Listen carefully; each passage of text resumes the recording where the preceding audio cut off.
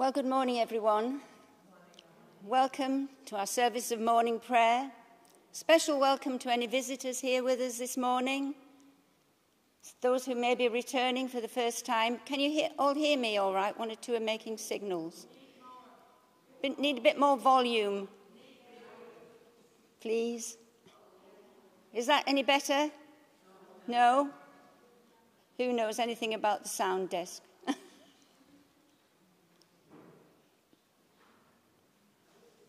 Shall we have another go? Is that any better? No better? A lot better. That's better. Right.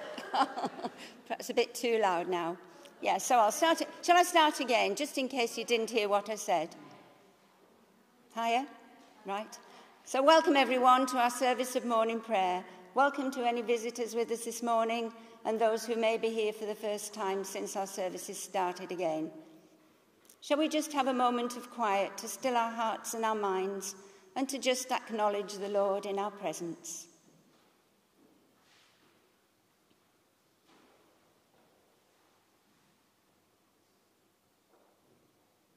And so this is the day that the Lord has made.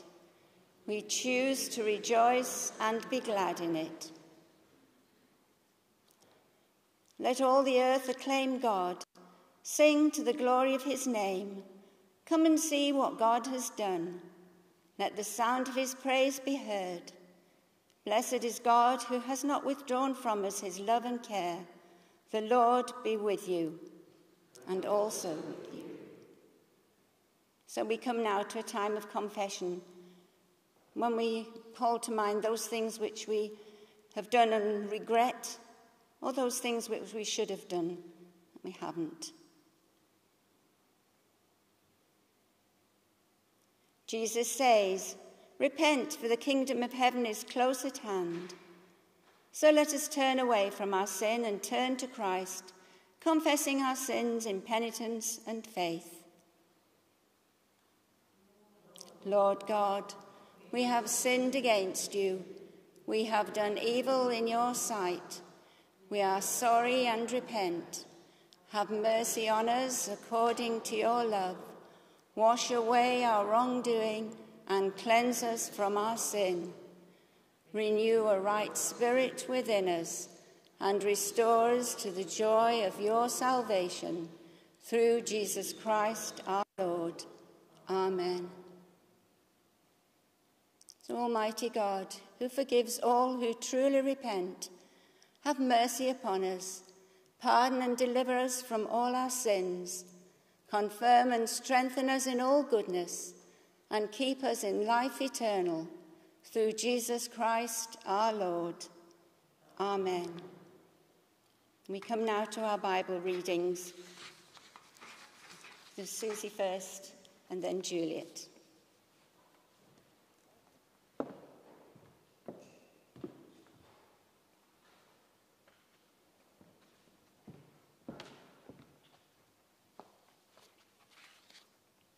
Our first reading is from Romans 14, verses 1 to 12. That's Romans 14, verses 1 to 12. Accept the one whose faith is weak without quarrelling over disputable matters. One person's faith allows them to eat anything, but another whose faith is weak eats only vegetables. One who eats everything must not treat with contempt the one who does not, and the one who does not eat everything must not judge the one who does, for God has accepted them. Who are you to judge someone else's servant? To their own master, servants stand or fall, and they will stand, for the Lord is able to make them stand. One person considers each day more sacred than another. Another considers each day alike. Each of them should be fully convinced in their own mind. Whoever regards one day as special does so to the Lord. Whoever eats meat does so to the Lord, for they give thanks to God. And whoever abstains does so to the Lord and gives thanks to God. For none of us lives for ourselves alone, and none of us dies for ourselves alone. If we live for the Lord. If we die for the Lord. So whether you live or we die, we belong to the Lord. For this very reason, Christ died and returned to life, so that he might be the Lord of both the living and the dead. You then, why do you judge your brother or sister? Or why do you treat them with contempt? For we will all stand before God's judgment seat. It is written, "As surely as I live, says the Lord, every knee will bow before me, every tongue will acknowledge God." So then, each of us will give an account of ourselves to God.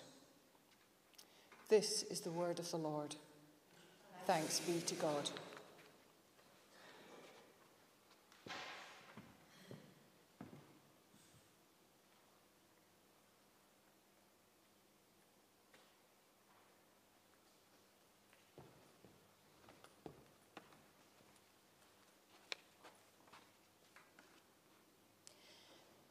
Hear the gospel of our Lord Jesus Christ, according to Matthew.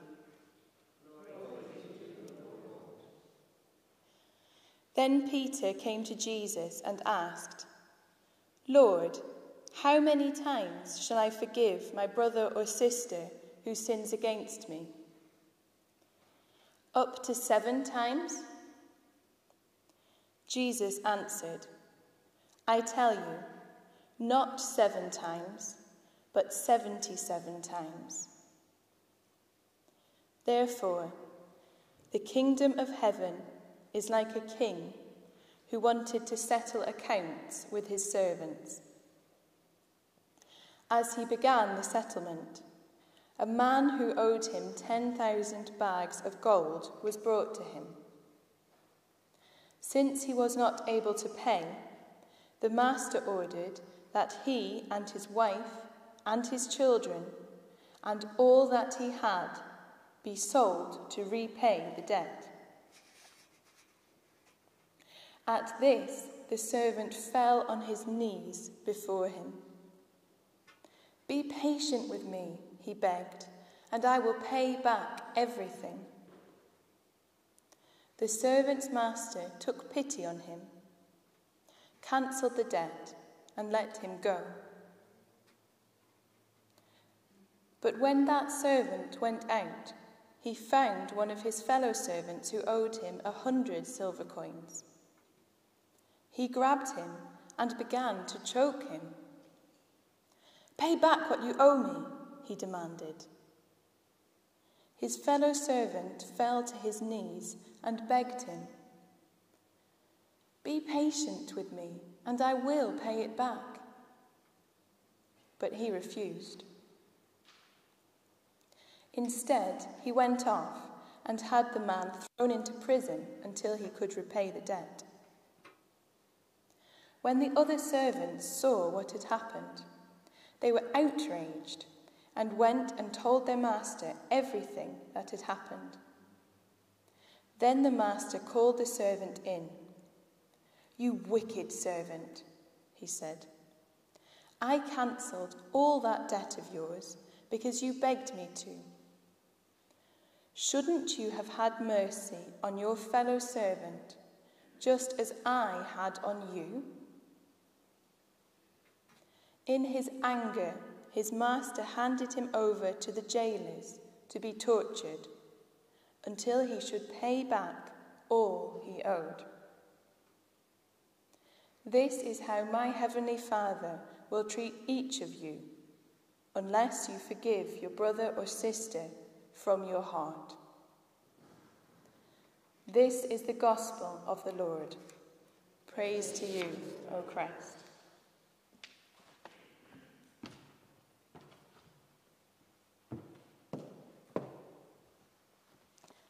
And now Matt will come and preach to us.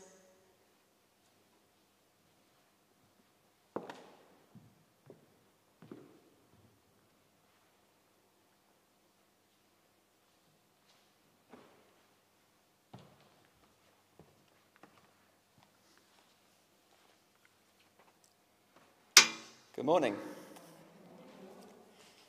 Well, you can almost picture the scene in that gospel reading. Peter coming up to Jesus. Jesus, me and the others, we've been thinking.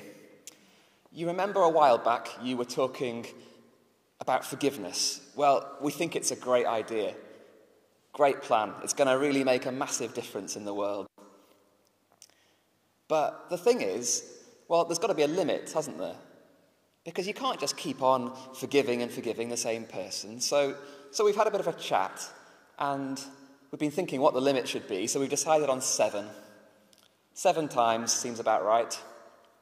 7, a good number, days of creation and all that. What do you think of our plan?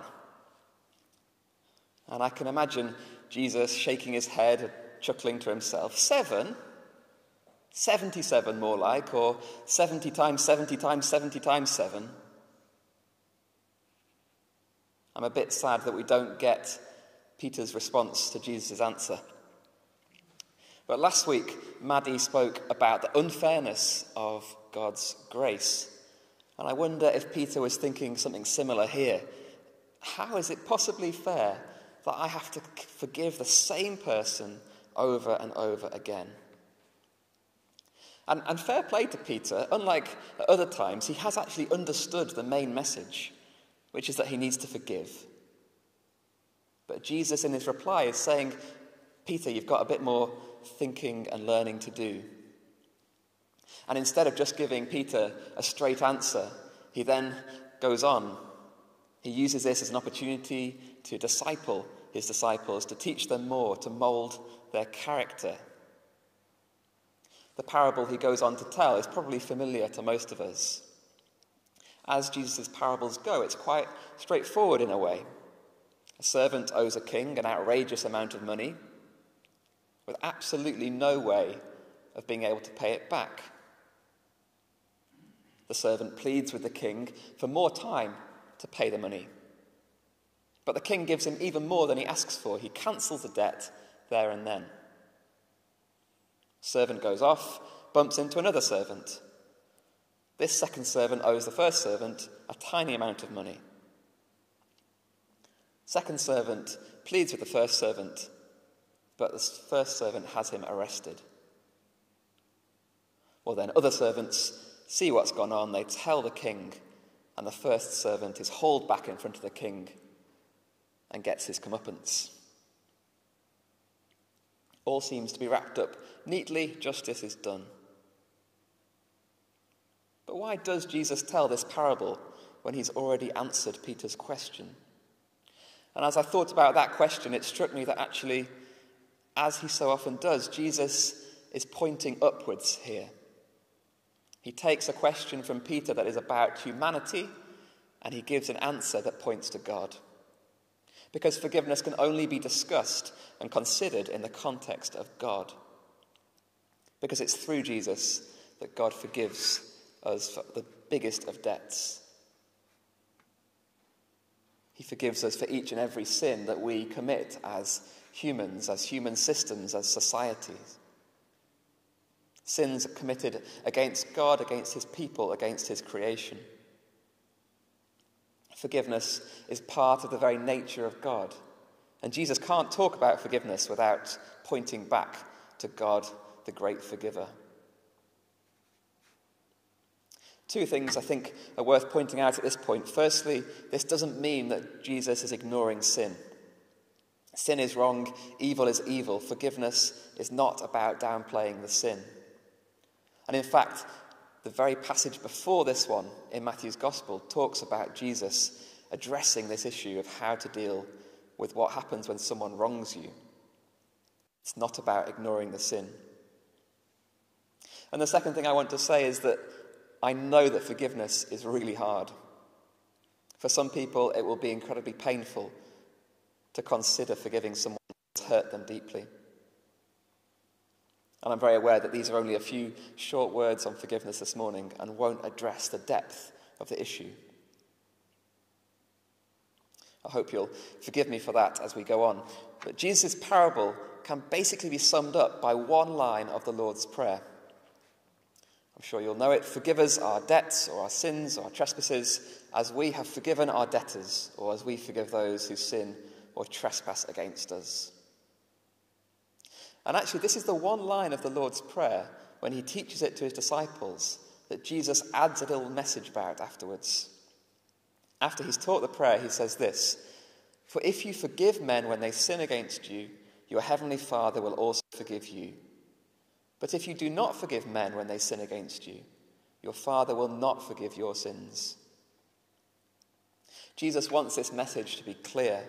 We are to forgive each other because that's the only adequate response to God's forgiveness of us. C.S. Lewis puts it like this: "To be a Christian means to forgive the inexcusable because God has forgiven the inexcusable in you." God doesn't need to forgive us, he doesn't have to forgive us, but he does. And we need that forgiveness. The servant in the parable pleads with the king for a chance to pay back the money, to cover the debt himself. But the amount of money being talked about here, there was absolutely no way that that servant could ever have paid back that debt. I don't even know how realistic it would have been for a servant to have owed a king that much money. I wonder then if Jesus is actually exaggerating to make a point. His point being that our wrongs against God are mountainous, and we can't make them right ourselves. There is no way we can pay it off in our own strength. We have to seek God's forgiveness and grace. And then in that response, as a response to that forgiveness, we have to be willing to forgive those who do wrong to us. Forgiveness then is commanded by God. In a sense, that should be the end of the story, the end of my words this morning. But we are human. And I think when we think about forgiveness, there is that feeling sometimes of, well, is it fair? Is it right? Why should I do this?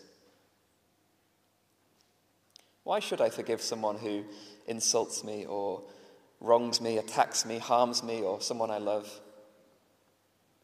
Particularly if they don't apologize or show remorse for what they've done. How is that fair? Where is the justice in that? So a couple of quick thoughts to maybe help us counter those feelings. Firstly, when we look for justice, we have to remember mercy. Earlier in the year, I read a quote in a book that has stuck with me. It's from an American pastor called John Mark Comer. He writes this: "Most of us want mercy for ourselves and justice for everyone else. But it doesn't work like that, because God shows mercy to all." I was really challenged by those words. I think our society has become one that wants justice for everyone else, but mercy and forgiveness for ourselves. That is not God's way. It's there in those famous words from the prophet Micah. "And what does the Lord require of you? To act justly, and to love mercy, and to walk humbly with your God." So do we need to love mercy more? Will that help us to be quicker to forgive? I'll leave that with you to ponder.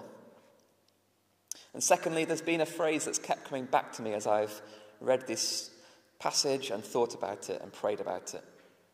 The phrase is this: forgiveness is about freedom.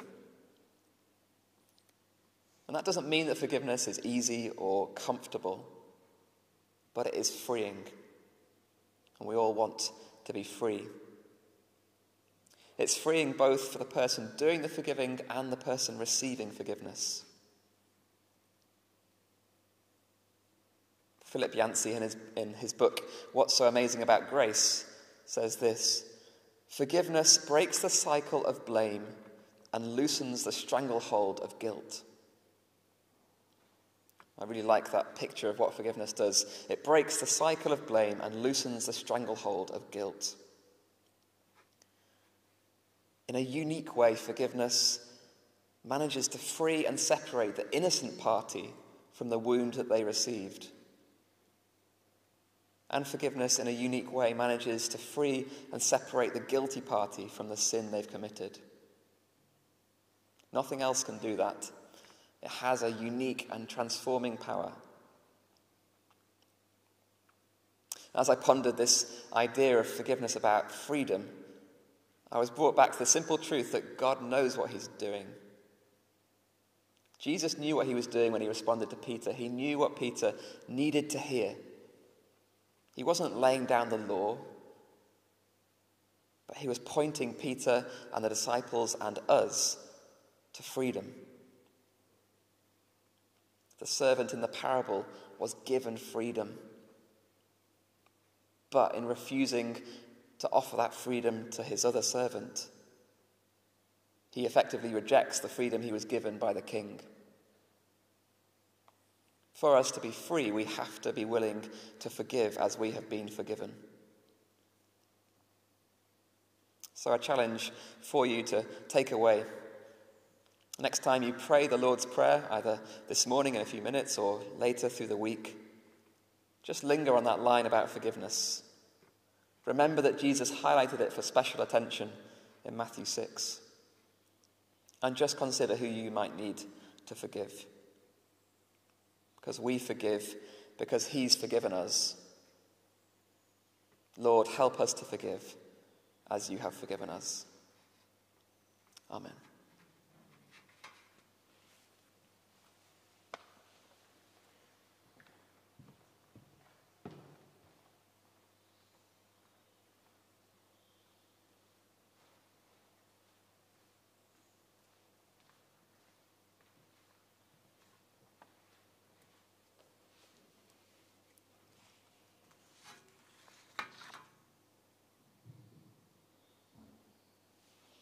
Thank you for those words, Matt. I just want us to take a moment and just think about what's been said before we start our intercessions.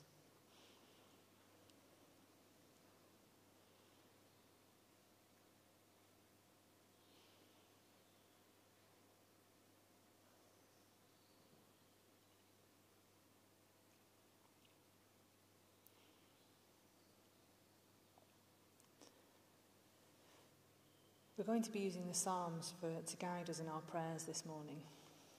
We're going to start the prayers with a theme, and then I'm going to read the psalm and give us time to just pray individually for God before we move on to the next area. The first area is thankfulness, and the psalm for this area is Psalm 84, verses 10 to 12. For a day in your courts is better than 1,000 elsewhere. I would rather be a doorkeeper in the house of my God than live in the tents of wickedness. For the Lord God is a sun and shield. He bestows favour and honour. No good thing does the Lord withhold from those who walk uprightly. Our Lord of hosts, happy is everyone who trusts in you. Let us pray.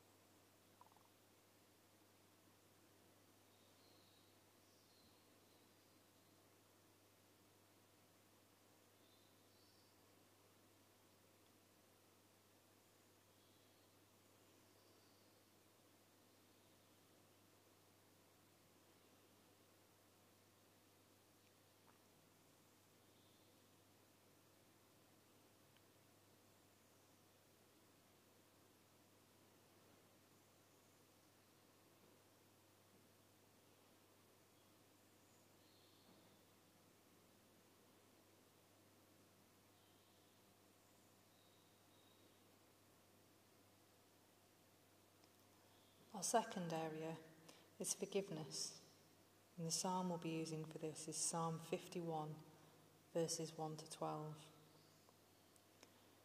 Have mercy on me, O God, according to your steadfast love, according to your abundant mercy, blot out my transgressions. Wash me thoroughly from my iniquity and cleanse me from my sin. For I know my transgressions, and my sin is ever before me. Against you, you alone, I have sinned. I have done what is evil in your sight, so that you are justified in your sentence and blameless when you pass judgment. Indeed, I was born guilty, a sinner when my mother conceived me. You desire truth in the inward being. Therefore, teach me wisdom in my secret heart. Purge me through hyssop, and I shall be clean. Wash me, and I shall be whiter than snow. Let me hear joy and gladness. Let the bones that you have crushed rejoice. Hide your face from my sins. Blot out all my iniquities. Create in me a clean heart, O God, and put a new and right spirit within me. Do not cast me away from your presence. Do not take your Holy Spirit from me. Restore me to the joy of your salvation and sustain me in a willing spirit. Let us pray.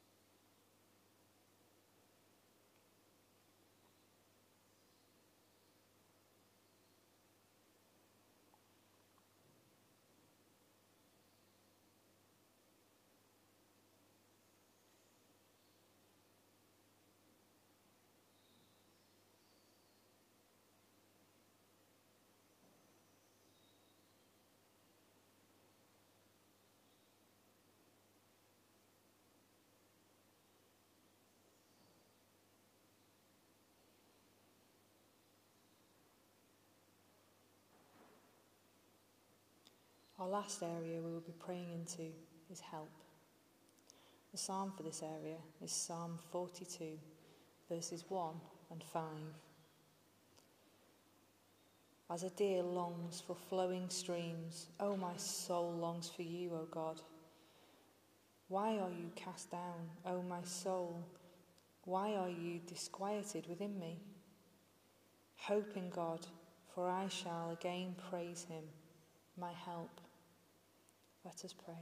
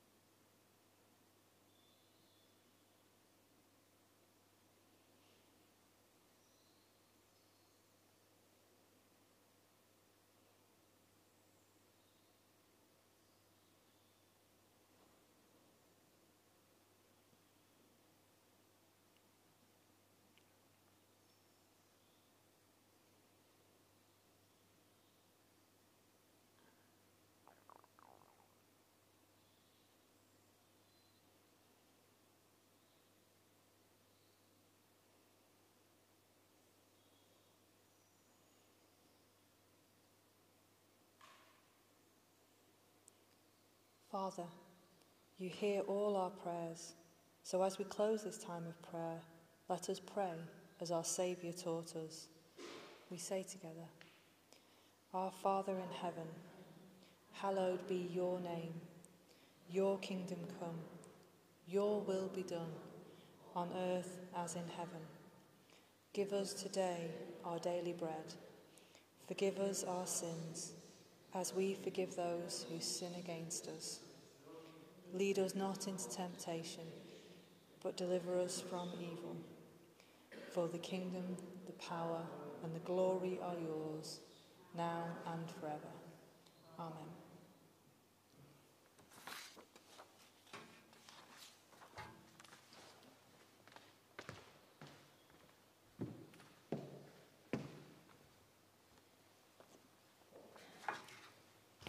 So would you like to please stand if you're able, and we'll say the words of the creed together. Let us declare our faith in God. We believe in God the Father, from whom every family in heaven and on earth is named. We believe in God the Son, who lives in our hearts through faith and fills us with his love. We believe in God, the Holy Spirit, who strengthens us with power from on high. We believe in one God, Father, Son, and Holy Spirit. Amen. Please sit down. So before the blessing, I'll just give out some notices. Please do, can I encourage you, please do read the notices that you receive online. If you're not receiving them online or through the post, please see Jen after the service. And you'll be pleased to hear that places of worship are exempt from the new rule of 6. So, all being well, there will be a service here next Sunday morning at 9 o'clock. We just have to watch the space. We're not quite sure, are we, from day to day. Please remember to fill in your track and trace forms that are in the pew and place them in the baskets as you leave. And as you leave the south aisle, please go through the chapel door.